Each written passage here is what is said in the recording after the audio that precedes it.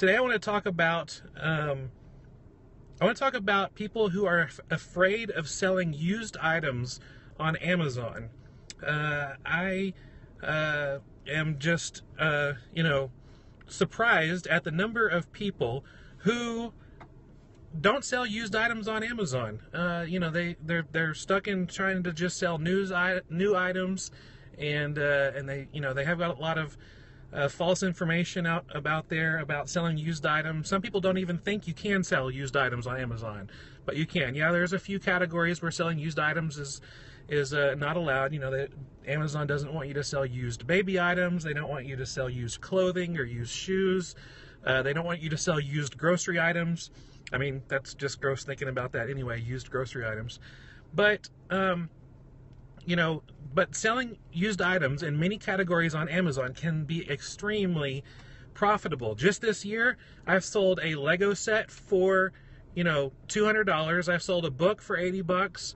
I sold a DVD for $20. I sold a video game for $50. I've sold a lot of different items, and they all had the same thing in common. They were used. And so I want to talk to you just a little bit about some myths that people believe about selling used items on Amazon. Some people think that, like I said, that Amazon won't even let you sell used items, but they will. The number one item that's probably sold used on Amazon is books. You can sell books in like new, very good, acceptable condition, and they will bring you back, if you find them at the right price, they'll bring back some good money. So look into that. A lot of people think that used books are just not worth your time. I sell a lot of used toys, and when I say used, when you're selling it on Amazon, you need to make sure that it's listed as a collectible. Amazon does not allow you to list it as used. It needs to be collectible. So when you're listing used toys on items, be sure you're doing it as collectible. But I've sold used board games, used Legos for huge amounts of profits. I learned so much with selling used board games that I wrote a whole book on it, The Reseller's Guide to Board Games, How to Turn Play Money into Real Money. If you want to find out about that book, you can go to fulltimefba.com/board games. But there's so many items out there that are worth, if the ROI is right, if the sales rank is right, it's worth spending the time to look into used board games. Spending the time to make sure that all the pieces are there, maybe even spending a few dollars on eBay to buy replacement pieces for pieces that might be missing. It's worth your time. Just like not every single new item is going to be worth your time. Not every used item is going to be worth your time. But the right new items and the right used items, they'll work out for you really well. And so think about it when you're outsourcing. Don't be scared of sourcing used items. As long as they are complete and in working condition, used items in most categories on Amazon are completely, it's good and very profitable to sell. It looks like somebody says that they're sending in a Harry Potter clue today for $65. That's awesome. I love that. Another tip for you when you're out there doing retail arbitrage, if you find an item that is, supposed to be new at a Walmart or Target or any other type of store, and the box is kind of dinged up a little bit, maybe there's a small tear, maybe you're sourcing books and there's a little tear in it or whatever, and it's supposed to be new, but you find out that, oh man, I scanned this item and it's just, it's not really good profit. I mean, it would be really great if I could sell this as new, because I could probably make like $25 on this if I sold it as new. Don't forget to just glance over to the used or collectible listings to see what it's going for as used or collectible, because you might not make $25, but you could make $10 or $15. So take that just extra second to glance over.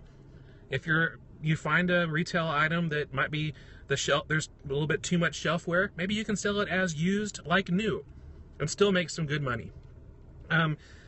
A lot of people are also these days worried about being suspended on Amazon, and people think, what, if I just sell new items, I won't be in danger of being suspended.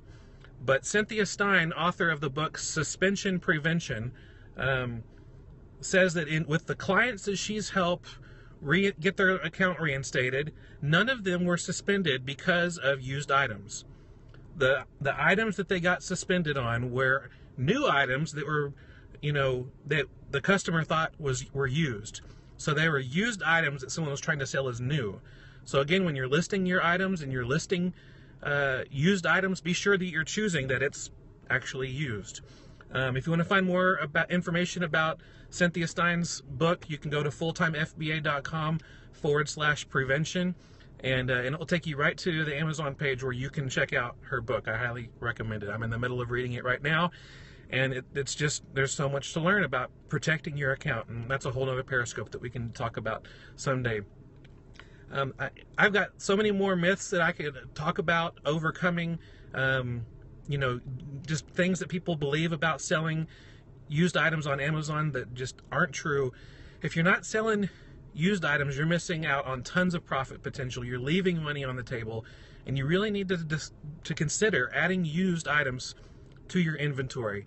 Over on the blog, fulltimefba.com, our most recent blog post was all about overcoming more of your fears when it comes to selling used items. So check out that blog post. I have more items, or I have more myths that I just talk about.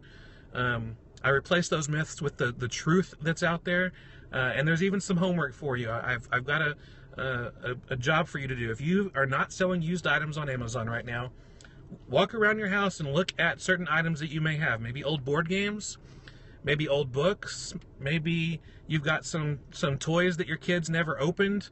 Maybe you've got some stuff in your kitchen that's still in the original box and you've never used it, but it's, the box has been opened, so you can't sell it as new. Check it out, scan it, see those things, see if there might be some used items in your house that you can make some money on Amazon right now. And if the profit's not good for that, go check on eBay and see if it's going for more on eBay. So again, don't be afraid of selling used items. There's so much profit potential out there for that. That's all for today. Thank you so much for watching. I really appreciate it. And if you like this video, I'd appreciate a little thumbs up below. That would be really cool. And if you have a comment or a question, you can do that below too. I'll do my best to reply as soon as I can. And if you want to see any of the links that I talked about during this video, click on the description below. You'll find the links there. You'll be able to go quickly to right where you're wanting to go. And if you want to be sure you don't miss out on any upcoming videos, be sure you subscribe to this channel so that you can be notified when I have new videos come out, and you won't miss out on any of the free Amazon FBA training that goes on right here. And if you want to find out more about me and Full-Time FBA, head on over to the website, fulltimefba.com. Once you're there, you can click subscribe. You can get some free PDFs that will help your Amazon FBA business become easier. And take a look at the blog. We have a lot of tutorials, blog posts, videos, and resources that can help you make Amazon your full-time job with only spending part-time hours. Some good stuff. I hope to see you there, so be sure you click subscribe. I will talk to y'all later. I hope you have a great day. I'll see you soon. Bye.